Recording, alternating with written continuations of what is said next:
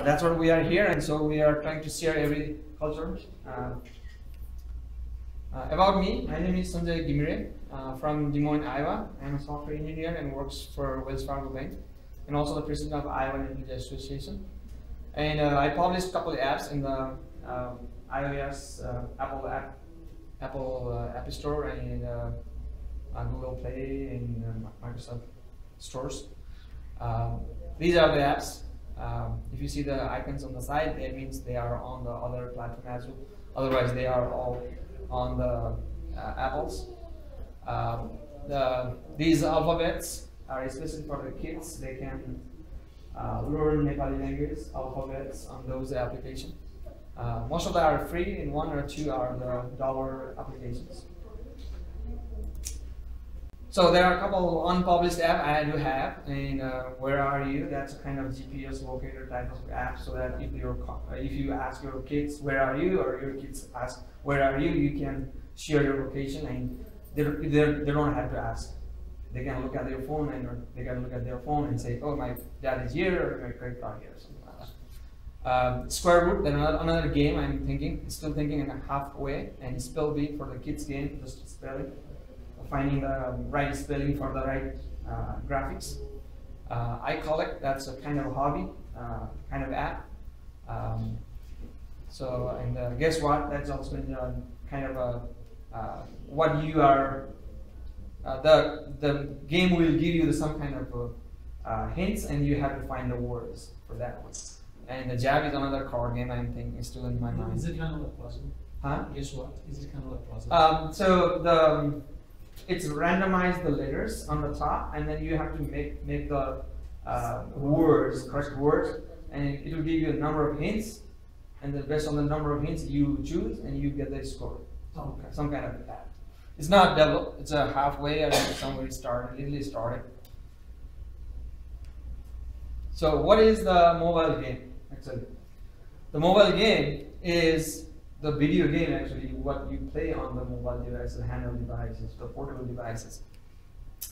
Like feature phones, smartphones, PDA, tablet computers, portable media player, or calculator. Even the calculator you may have some kind of games, number of types of games, including some dedicated handheld video systems such as Nintendo 3DS, PlayStation Vita, and Wii, Mii, and many more. So what type of game actually in the market or in the world? The action games, ball and paddles, pinball, shooters, those are the action games. And there are many, hundreds and hundreds. So I cannot give all the names, but action adventure, so like the gun and shooting and fighting types of games most of the kids play these days. Adventure, real time 3D adventure game. Role-playing, cards, pokers, chase, turn-by-turn play game. Simulator, the construction simulator, like the I didn't remember the name top of my head, but the mobile game you can drag a couple things, land and the roads and something like that. That kind of simulation, and the flight simulation, car simulation, train simulation, strategy, chess, checkers. Sports, FIFA, and some other sport types of NBA game, or all those, another puzzle, education, or any game, anything you can make a game. Game platform, arcade game. The arcade game is normally somewhere in the mall and casino, all those things. You can see the pictures and kind of type of game. Console game, Xbox, PS3, Wii. Handheld games, you can see the pictures, so many handheld games from the ancient time, very like 10-15 years ago, those type of games. Multiplayer online games, mobile games, online games like the snookers and pokers, even also the online game, and the PC games. These all the pictures on the games. Normally in the beginning it's designed in the PC to play in the computer, but later the mobile platform is so popular, and these are turned to the different console and different mobile game. Interfaces, audio game, especially if you play, especially designed for the blind people, they can play. Browser game, which you play in the internet browser. Text-based game, it's a very old type of game, so you can type the keywords and you read the information on the game and you play against the game and finish the game. Tile-based game, you see the 2048, maybe you have already played this game.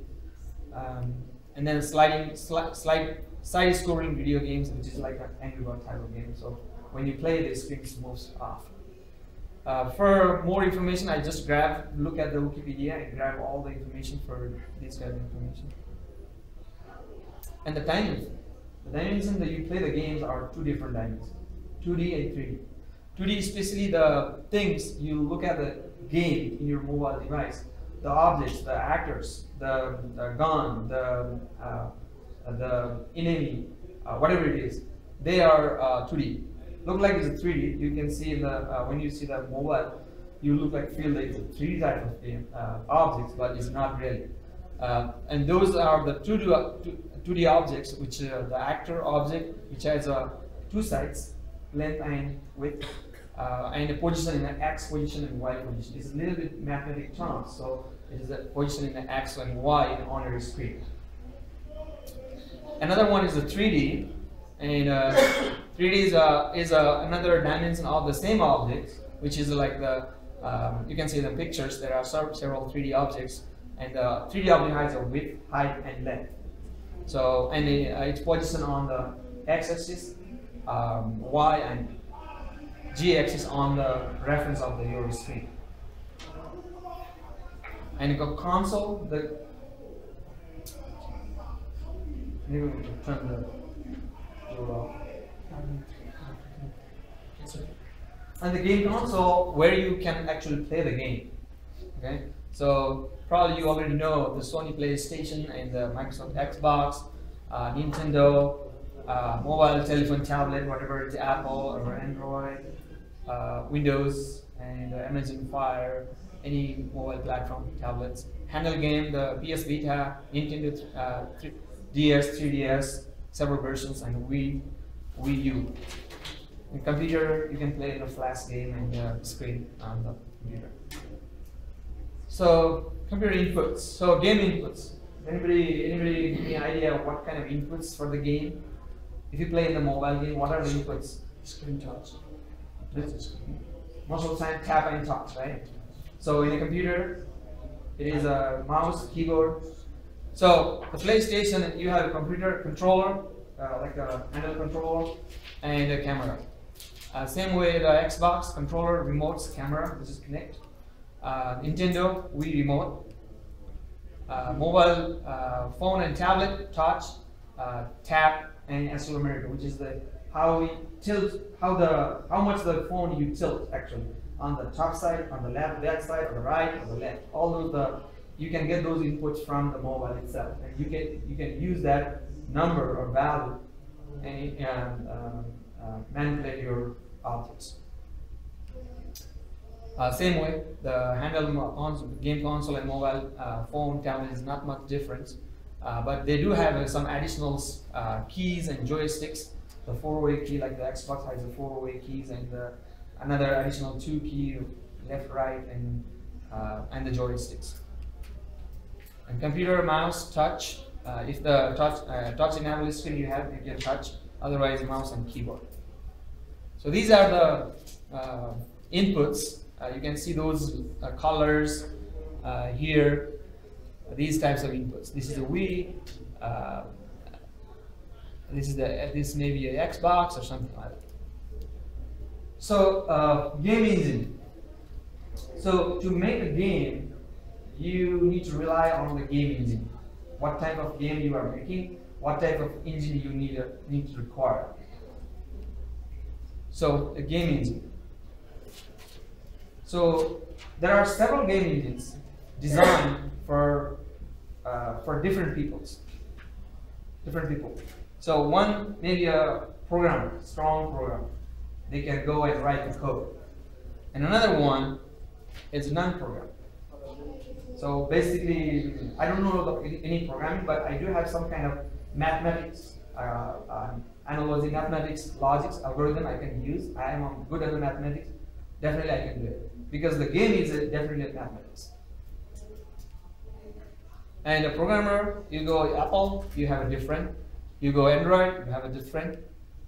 Windows, different. Linux, different. So on the other side, non-programmer, which is the new web platform, which is the HTML5, you can do without doing any coding. So on the Apple, there are, I think, many hundreds different game engine and platform you can find for the Apple, but I just pulled the 3 of those: CocoDS, CocoS 2D, and Spro, and Berg 3D. Same way the Android, Candroid, and engine, Android Box 2D. Same way Windows, C++, and DirectX, SharpDX, XNA, and HTML4. On the other hand, no coding, there is a tool available on the market. Most of the tools are non-coding as free. You can download and you start doing your development. Okay. So Game Salad, one of the most easy and popular nowadays, and Construct 2. I didn't see that. What is that one? Okay. Stencil and Live Code, and another one is Unity 2D. Those are the. This is the line we are basically focusing today to make a small game.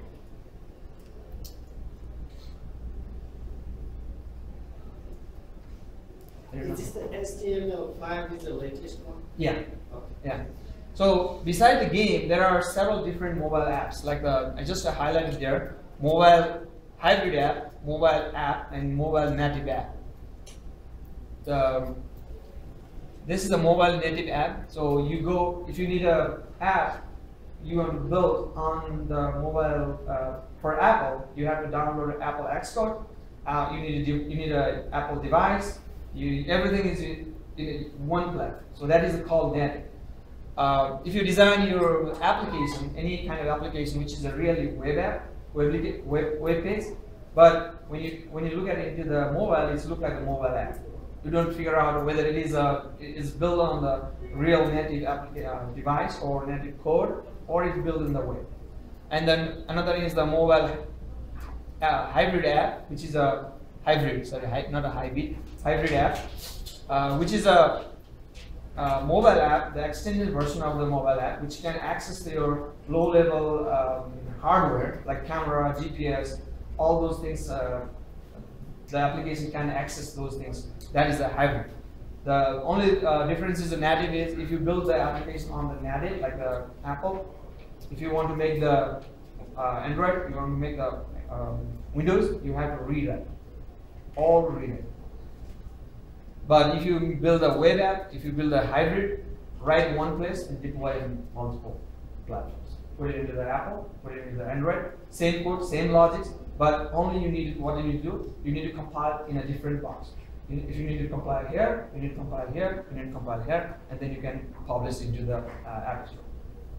So one place, if you want to do the development in one place and put it into the several platforms, you need to use the mobile app or mobile hybrid. Which is mostly famous?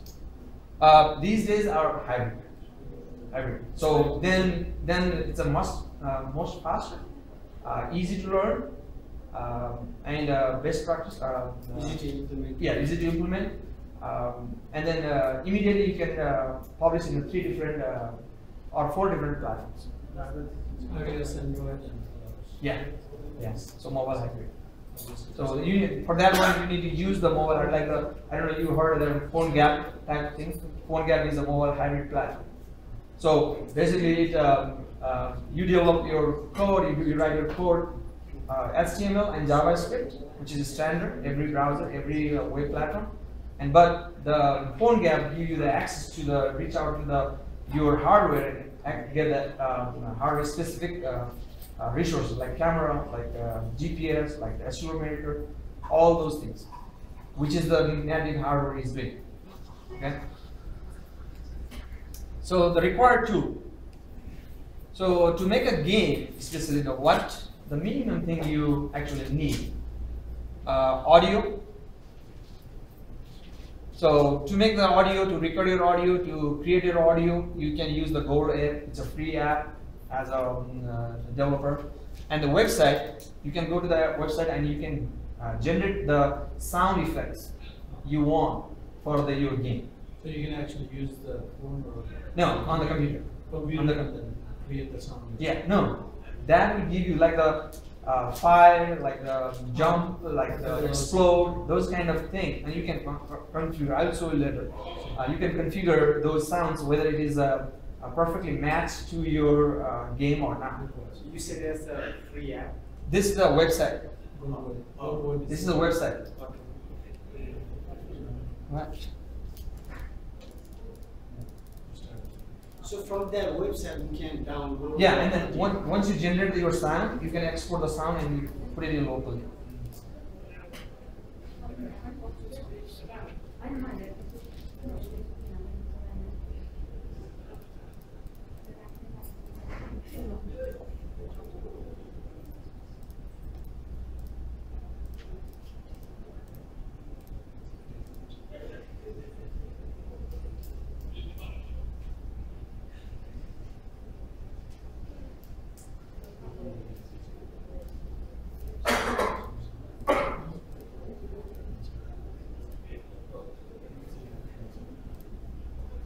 Okay.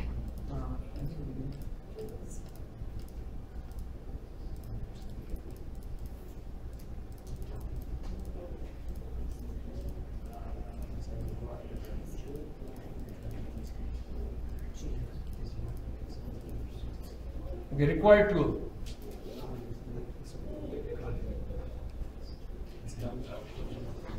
Another one is on the game. You can see the actor is running. That is actually of one single graphics that's making your movement, like the moving the leg up and down, up, front and back, and moving the hand up and down. So that's an animator. So if you need an animation on your game, you definitely need a kind of tool that generates the animation. Another one is the graphics.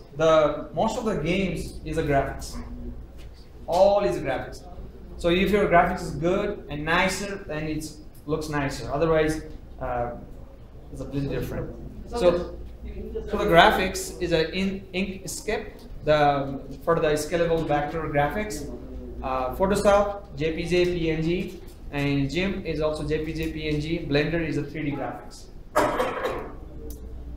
Okay, let's look at and examine and see here what we can find. Okay, do you everybody remember this game, or anybody has any idea what is this game? Mario? Flappy Bird. Flappy Bird. So what thing we can see here? Anybody identify what you see here? What we can see here? Anything we can identify what are there? No? It's a one graphic, or it look like the one graphic, right? But here is a bird. Okay? Here is these pillars. And then the back is a background. Sky and the landscape, the buildings. Okay? Same way, the other game is only the candies, right? The candy is on in the row and column. Some were like this, some were this like, and there's a variety of candies. Another one is the bike with the bike on the man on the back is just jumping and reach to the target. Another one is the angry bird. There is a bird. There is the green thingy. I don't know what is that one. The piggy. And then the wood block and ice block and some metal blocks. Okay. So these are these kind of things that we can identify on the game. So any game you look at, you can easily identify, okay, this is one object, this is another object, this is another thing, this is another thing. So these are so far what I explained is what actually in a game. Now I'm going to that is a visual purpose. Now is a development purpose. Okay, when you start to develop, you need to understand what they are. Okay, every game contains scenes. The scenes is basically a menu, When you start a game, you can say the play or select the level, options, all the menu things. That is also a scene. That is also a part of the game. And one scene contains many layers. Layers are transparent sheets. Layers are transparent sheets. So the thin layer, which is transparent like the plastics. So you stack like this, the several 10 layers. You can see all the objects, wherever they are, right? So the layer 1, you put the bullets. Layer 2, you put the enemy. Layer 3, but when you put them together, all layers, but even you can see the bullet, you can see the enemy, you can see the you, or whatever you are, right? So you can create many layers. The difference is, if you put your objects, enemy or the plane or anything, tank, whatever, bullet, if those objects are in the same layer, they can collide, you know. If they are in a different layer, they can just overlap, so that you can make your effect, okay? Another one is that in the game language, it's called actors or sprites. The actors, anything is actors. Anything, whatever you see in the game, it is actor. Let's go back and review the screens. I saw the Flappy Bird. The bird is actor, and the pillars on the top and down, that is also actor. It's an or. It's the same thing. Only people use the word actor or sprites in different way. It's the same thing. And the background, the screen, the buildings, that is also actor. You can see the background is moving, so that is an actor. So the actor has attributes. So the actor has a size, how big this one. Actor has the colors. Actor has a transparency. An actor has an image. An actor has a physics, how the actor can move, how the actor fall, how big the density of that actor. Is it heavier or lighter? Like you need to use the tennis ball, you need to make the actor lighter. If you want to make the boulder, like the stone, big stone, you need to make that actor heavier so that it will fall quickly. If you make that actor light, it will fall slowly. And the same way the bounciness, size, color, and position. And then every actor has a behaviors. It can behave something. It cannot behave automatically, but you have to make them behave as you want. So the behaviors fall, and move, go away, somewhere, left, right, top, bottom. Resize, makes bigger, smaller, destroy. And then spawn is create another actor immediately one position. So something is moving and suddenly something is appeared that is spawning in that point because you touch the something or you give some command to your handle, your mobile, so it create another object so that you can interact. And many more effects. Audio, every game has audio. Graphics and audio are the two main components on the mobile game to make your game interesting. No audio sound, you didn't see the game as interesting. No good graphics, you don't see this game has a good visual.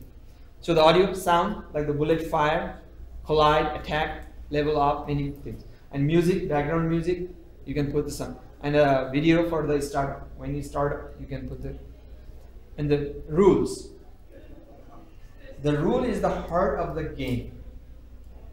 So, used to apply the new attributes, perform a new behavior, and to maneuver the actors, play, pause music, sound, and display the text.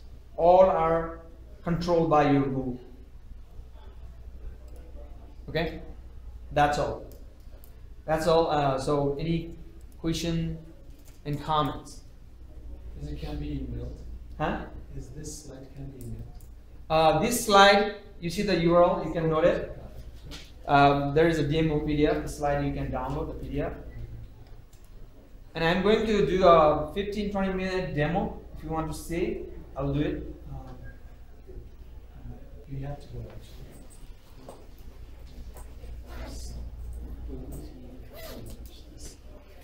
Thank you for the information. And also, if you, the game salad, the game tool I'm going to use, the net already, and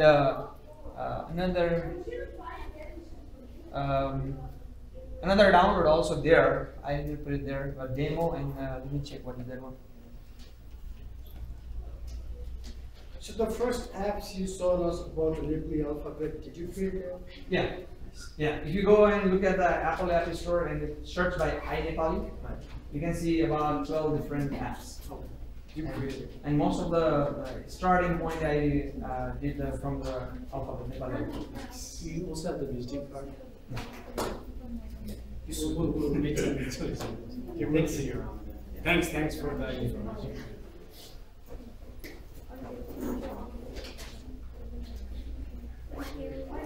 You have any question? Yeah, just one question. What does it take to publish an app in the store or something? Yeah, that's the. This is the. Some form from Apple and something. Yeah, you need to sign up the developer license with them. It's a very, very simple process to go and register yourself as an individual developer, and then pay $99 per year. That's $99. So that helps you to whenever you build your app on your Xcode, you can run in the simulator. You can test, but not all the simulator is perfect as a device. So you want to test on a device.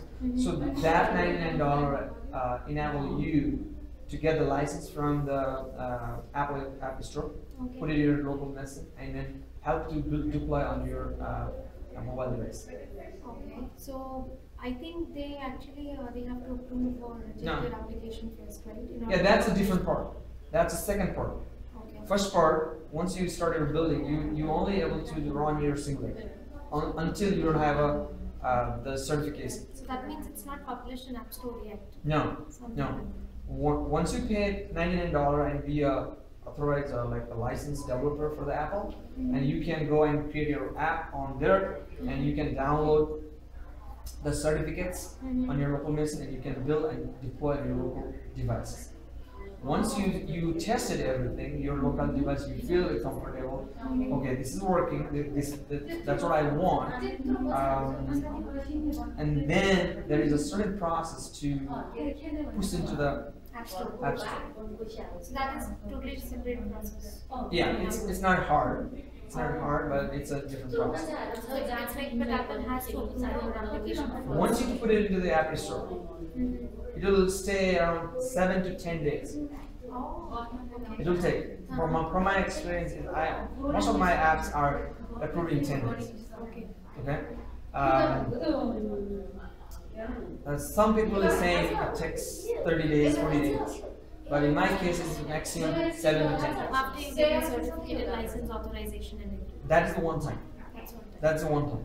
And after that, once you build everything, you tested everything in your local devices, and you feel comfortable, like you made iPhone 5, iPhone 4, iPhone 3, iPad. Yeah. And once you push it in the App Store, it will go to the first. You need to create an app first in your account. I can show you if you want. So, like, how does it generate revenue for you? Like, it's like Apple pay you for that? Yeah. You can think that two ways. One Like, is, for example, today I download your app on my App Store, on my iPhone. How does it benefit you, basically? two ways. One, you can, while building your app, you can go and find some ad provider.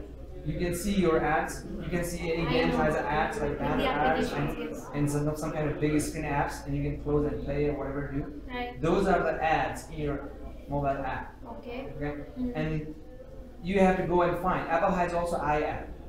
You can push the ad from the Apple itself. Oh, okay. You don't go anywhere. You can use the Apple ad and put it into your your application. Okay, and number of the hits, number of people download, number of the people use it is depend. Okay, and the price is also depend. What kind of ad is getting in your devices? Some ads are $25 per thousand. Some ads are $1 per thousand. So if you get a higher paying ad, you get more.